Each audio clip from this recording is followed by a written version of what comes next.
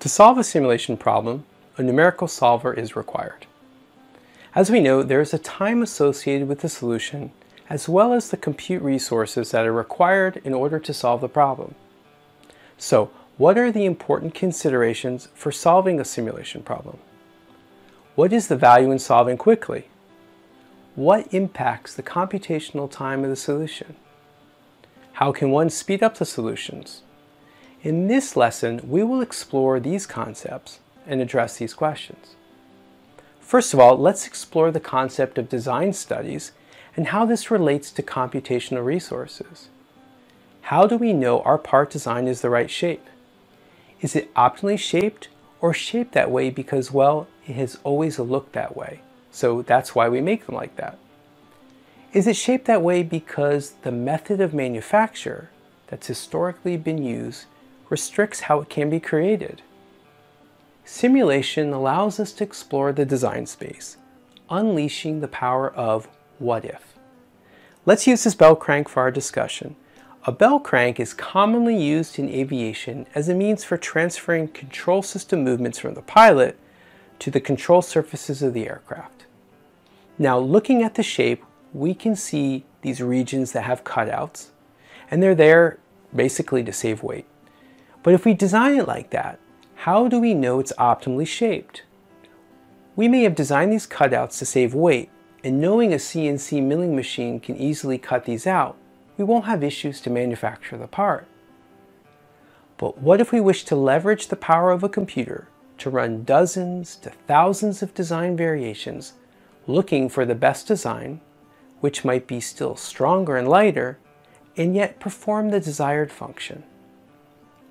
Here we run 3 variations of a design, and we change the fillet radius and added cutouts to reduce stress and mass respectively.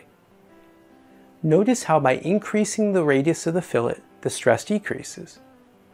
So by having a simulation model that runs quickly per design variation, we can explore dozens to hundreds or thousands of designs in a given day. This is why a fast solution time can be of value to the engineer.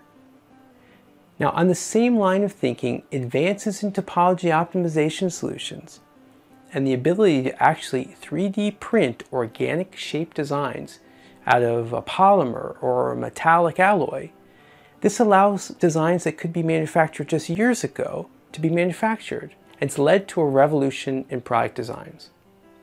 We can instruct the simulation to reduce the mass by the desired amount while still maintaining specific design criteria, and the simulation will try to provide the optimal shape for one or more loading conditions.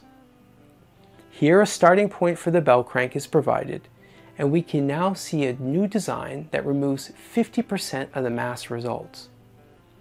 Similarly, we repeat the simulation for a suspension arm, and we notice the highly organic design that results, which can easily be 3D printed. So how does this relate back to our conversation on solving? By making a model that can be run dozens to hundreds of times in a given period of time, more design studies and deeper understanding of our design can take place. So what are the considerations for making a model that runs quickly? What impacts the solution time? Typically, the mesh count, but more specifically, the number of degrees of freedom of the model. The more nodes, the more degrees of freedom, and the longer the solution time.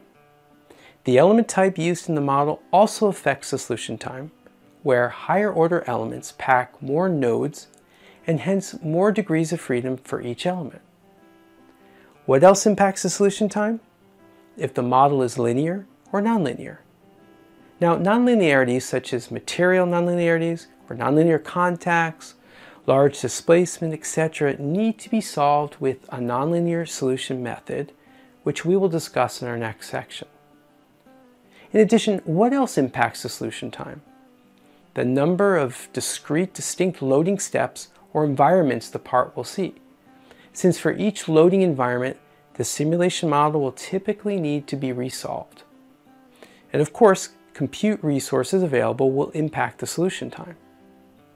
The solvers are parallelized, so the more CPUs or even GPUs and high-speed I/O the faster the solution time. So let's take a moment and talk about nonlinear simulation models in the context of solution time. Some examples of nonlinear models are shown here, such as cold rolling of a metal, which has contact, plasticity, large deformation as their nonlinearities. A stent deployment simulation has similar nonlinearities, but also has hyperelasticity of the vessel. Even a model like concrete cracking, which again has similar nonlinearities, but here it also has a specific material model to simulate the brittle behavior of concrete. Solving all these simulations requires the solver to iterate, and the matrices need to be reformulated and solved multiple to thousands of times, depending on the degree of nonlinearity.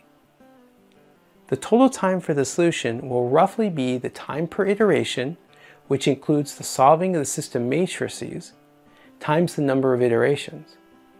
It's important to note that the number of iterations required to solve a problem will be a function of the degree of nonlinearity of the problem, and it's not user specified, but rather is a result or byproduct of the nonlinear solution method. We will discuss this in detail in our next section. Now, what are the hardware options to solving the simulation problem? The solution can be performed on local individual desktops or laptops. They can also be solved remotely on a server, a compute cluster, or in the cloud, with access to more GPUs, CPUs, memory, disk storage, etc. Finally, the solution can even be performed using distributed computing across a mix of multiple workstations, clusters, desktops, or laptops, all running different operating systems. So what are some of the general recommendations? If the focus is to get results quickly, turn around numerous design studies, or optimization in a short period of time, starting with a linear model instead of nonlinear model if you can. Simplify the assumptions to remove the nonlinearities if possible. Start with a coarser meshed model and later refine to improve the accuracy. Consider using 2D elements or beam and shells versus 3D continuum elements. Utilize point masses to account for mass when the detailed deformations of that region of the model are not necessary. And of course, add computational resources, CPUs, GPUs, faster disk, such as solid-state drives, to shorten the solution time. This will enable the exploration of design variations. Now, if accuracy is more important, then by all means include the necessary nonlinearities that capture the true physical behavior. Refine the mesh as needed to converge the results, i.e. mesh convergence studies. Use the most representative element topology to capture the model behavior without approximations. And finally, as it comes by no surprise, add additional compute resources, as we just mentioned, to shorten the solution time.